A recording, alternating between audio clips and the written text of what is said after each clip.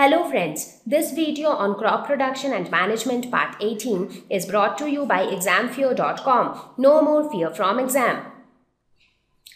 So now we are going to talk about the last step of the entire crop production process, and that is storage. Now that we have harvested, so we got the grains. Now our challenge is to store the grains, because it is not necessary that the quintals and quintals of grains which are being produced from one huge field, they will all get utilized the same day.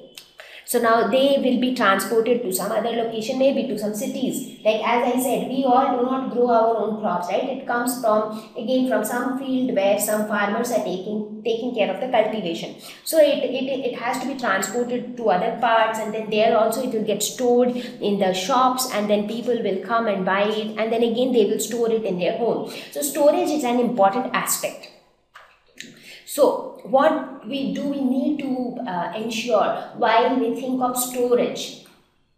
Now, have you ever wondered that when you have, let us suppose you have a box and you have a lot of eatables inside that box. So what will you prefer? Will you prefer to keep that box open, or will you prefer to close that box? Like let us suppose inside you have some fruits, vegetables, or some other eatables, and so what will you like to do when you are storing these food materials? You would keep it open or you would keep it closed? You would keep it closed. Why? So that it do not get infected with some insects, or it shouldn't happen that some other animals came and they ate it up, or some microorganisms spoiled the food. So we do not want anything like that to happen, and that is why we tend to store it properly. And what do we mean by properly? We close it so that other insects or organisms or germs cannot enter inside the box, and that means our food items are all safe. In fact, for this basic reason itself, we tend to keep all sort of eatables, whether it is cooked food, raw food, spices, or anything. We keep everything covered to protect against insects or microbes or infection or contamination. So if you want, you can just go to your kitchen and have a look at the way things are kept in your kitchen. You will see that all the things in your kitchen, whether it is sugar or salt or spices or pulses or cereals, so everything is kept in jars. In fact, when your mom cooks something, the cooked food is also always covered with a lid. So everything is covered and everything is well stored in containers. That's because whatever is there in your kitchen, not everything is going to get consumed the same day. You are going to store it for a while, and then maybe you will consume it over a period of a couple of weeks or a period of couple of months. And that's how, like, most of us will bring grocery somewhat like this. Maybe today we purchase a grocery which is good enough to go for 1 month, because we do not want to come to the shop every day to buy stuffs. I mean, if you start buying things like this, that okay, today I buy rice, pulses, spices, salt, sugar, everything only for that day. So will you buy that small amount? No. So you buy it in a considerably good amount, and then that lasts for maybe a month or a couple of weeks. So that means you will have to store those materials properly so that it lasts for a couple of weeks or for a couple of months. And that is why storage plays a very important role. So we need to keep in mind that we have stored everything properly so that it is well protected against any sort of contamination.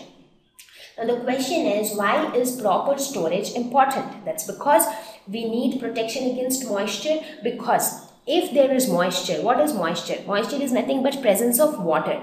So when there is presence of water, it favors the growth of bacteria which can spoil food. So if there is a lot of water in any food item, it doesn't last long. And that is why you would have seen that when your mothers prepare pickle, so in pickle they tend to put a lot of lemon so that it has that sour thing, because lemon helps to preserve it for a longer time. At the same time, they do not put water, because when you put water allows the growth of bacteria which can spoil the food, so it will not be preserved for a very long period.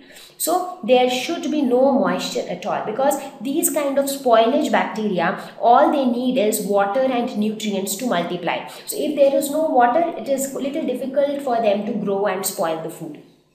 So the first thing is moisture.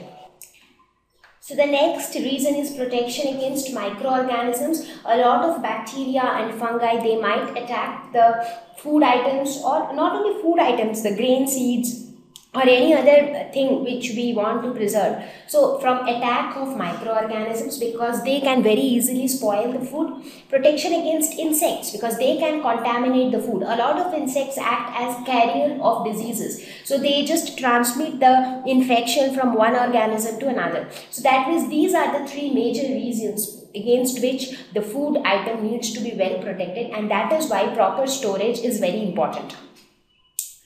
So how do we ensure storage of food grains? So food grains should be well dried before storage. Now why this is important? As I told you that moisture is something that can give rise to spoilage bacteria, and we do not want that. So before we store it, we have to dry it properly, because normally what happens is the fresh food grains, they contain a lot of water. So if we store it just like that, so water is already present there. So due to the presence of that water, microorganisms can grow. So bacteria can spoil the food. So before storing, it needs to be dried properly, so that there is no trace of moisture, and then we can store it either in metallic containers which is properly covered, so that it is not attacked by insects or any other microbes. We can also store them in jute bags and then cover them well. So these are some of the ways by which they are stored. Now storage of food grains is very important, because if it is not stored properly, firstly it might get attacked by insects or microbes. Now as a result of that, it might lose its germination capacity. Now if it loses its germination capacity, that means those seeds will not be able to give rise to a new plant. So if that becomes the case, then there is no point of having those seeds. And you already saw that how much of effort and time was required to produce these seeds. So this is the last step of the agricultural practice. So the entire process which was there. So that resulted, so these seeds are the result of this entire cultivation process. So if these seeds lose their germination capacity just because of bad storage, so that is really bad, because we are going to lose, or we are going to lose the entire effort and time just because of bad storage. So we need to ensure that it is stored properly, so that it can be utilized for later use. Sometimes at home, neem leaves are also used to store things, so that things do not get spoiled. That's because the neem leaves, you would have, if you have ever tasted the neem leaves, you will see that it has a bitter taste. That is because of the presence of some alkaloids which help to repel insects and pathogens. So those alkaloids, they do not attract insects and pathogens, they in fact repel them. So insects and pathogens do not attack the food item which contains neem leaves.